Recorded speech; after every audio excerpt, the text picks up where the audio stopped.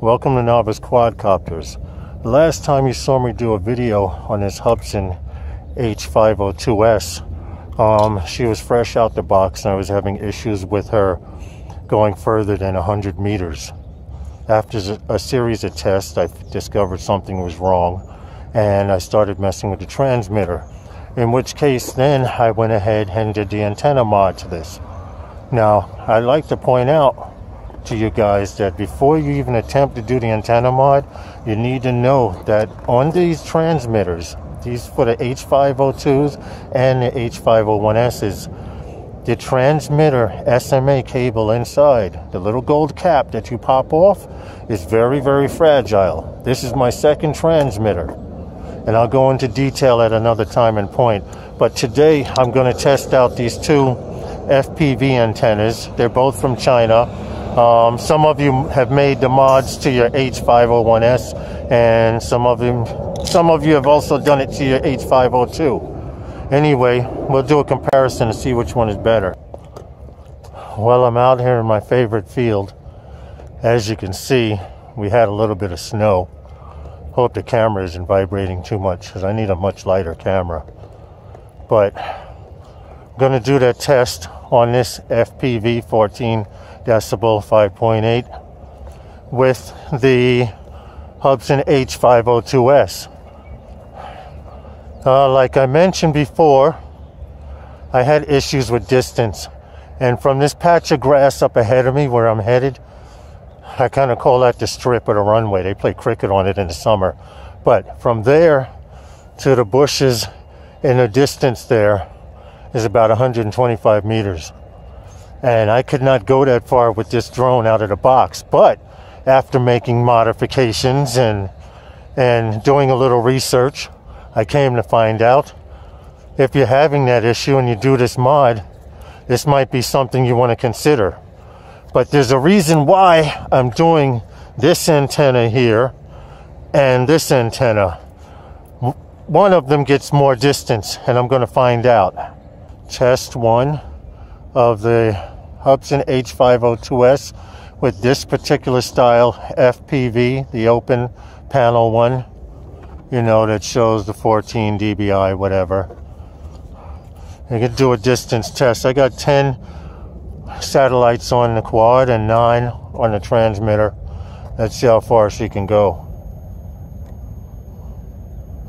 I haven't taken it up in a while, so I'm just letting it spin. Let me hit record and go out.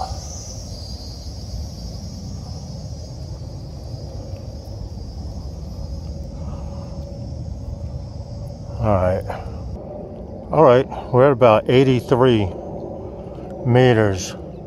I just stopped it. FPV is like real fuzzy. That's at 89 meters. Let me take it up a little higher to 15 meters, 20. Okay. Now it seems to have cleared up some as I got further away from the earth.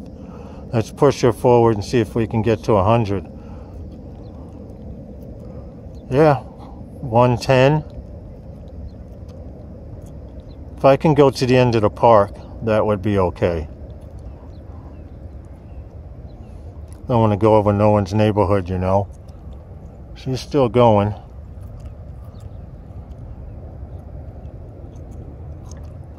All right, 165 meters.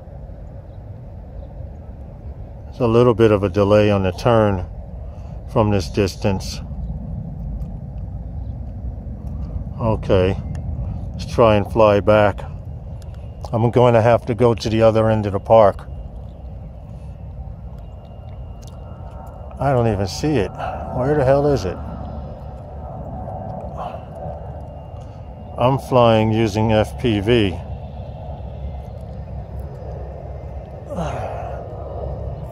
This thing is so damn small. Oh, there it is. I found it in the direction there.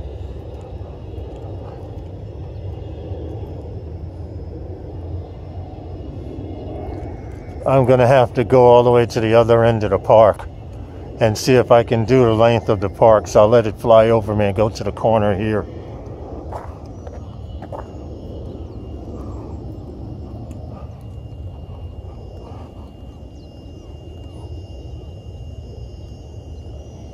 I hear it over me. Oh, there it is, passing over now.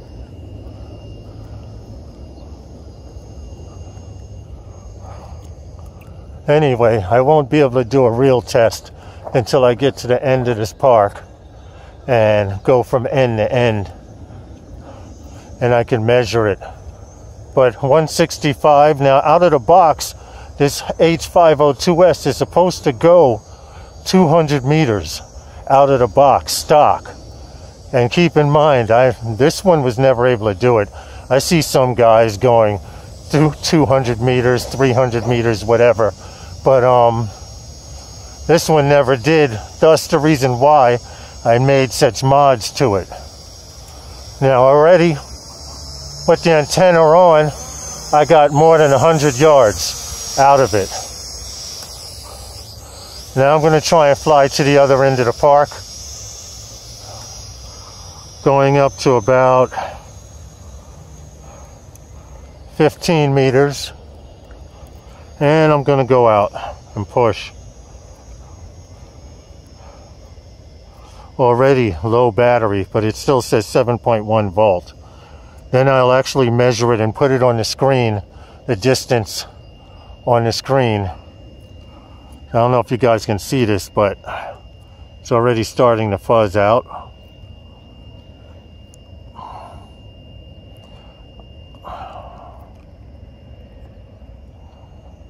Now that's strange, because I see where it is. Okay.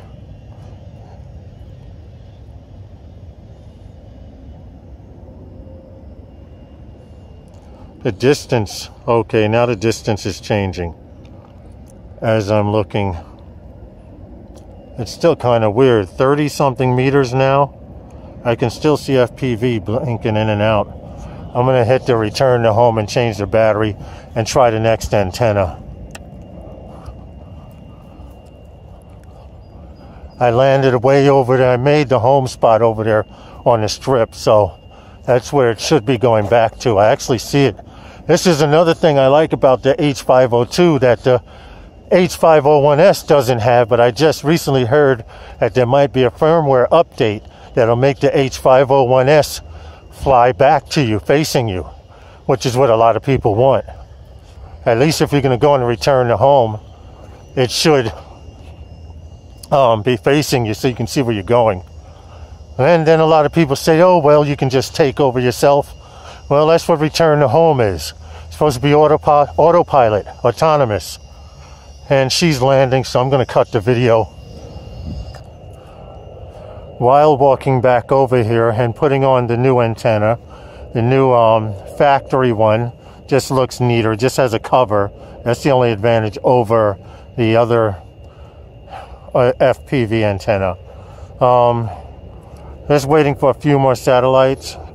4 on the quad. I don't know if you can see that, because I really don't know if you can see it, but I'll put up some other type of telemetry. Just waiting for a few more, and then I'll take off and test this one. Oh yeah, I did find out from this end of the park here all the way to where those houses are in the distance straight ahead of me is about 280 meters.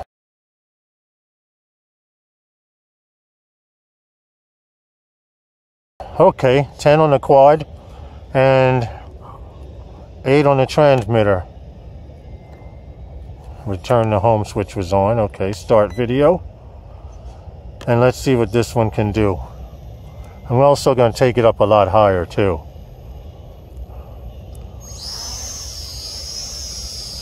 Always take off with your quad in GPS mode if it has it, and let her sit there for a minute. Because if you did a bad compass calibration, it's not going to sit still like that. It's going to move around and wobble. Okay, so GPS looks good on it. Push it forward and take it up, straight up. 12, 15, Let's go up to about 25 meters. Okay, the FPV blinked. Let's make it 30 meters. Okay. And push her forward. And let's see. So far, the FPV, I have noticed automatically, the picture seems to be a lot sharper. Coming up on 50 meters now. I don't know if you guys can see that in there. Maybe if I show it like this, hopefully you'll be able to see it. 84 meters. Now where that house is, okay, she just blinked out once. Where that house is, just past 100 meters, is supposed to be 280. Fresh right off the start, I can tell you this antenna is a lot better than that open patch antenna. For the simple reason, I'm at 150. I'm going to stop here. The other antenna was snowy. It kept fading out. I just have it aimed pretty good. I'm hoping you guys can see the telemetry here. Or at least, let me keep pushing forward. 170. It blinked again.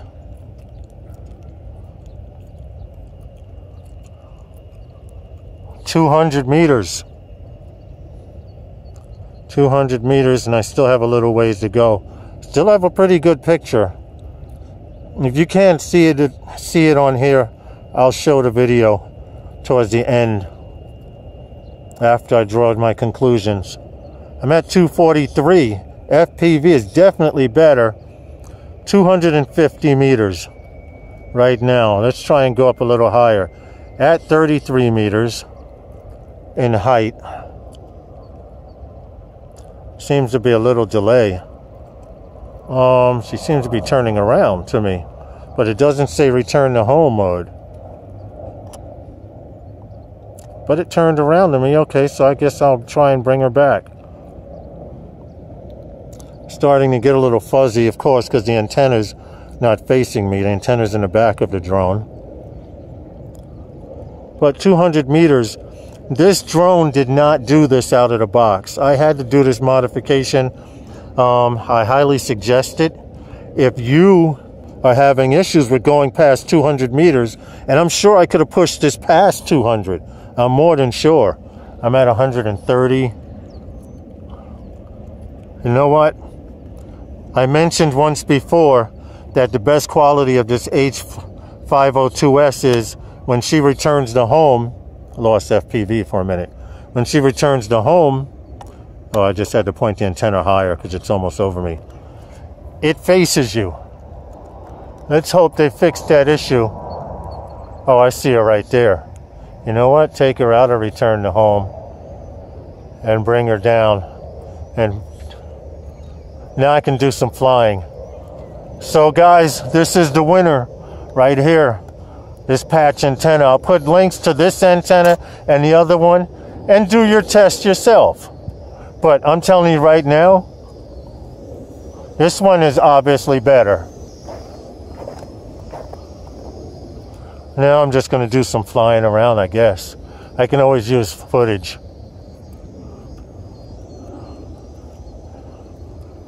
Also, I'd like to point out, if you notice, the H502s has landing gear on it. Let me bring it down some so you can see. I actually took the landing gear from a helicopter that I had. I put these landing skids on. If you want to know how to do that mod, I'll post a video link down below.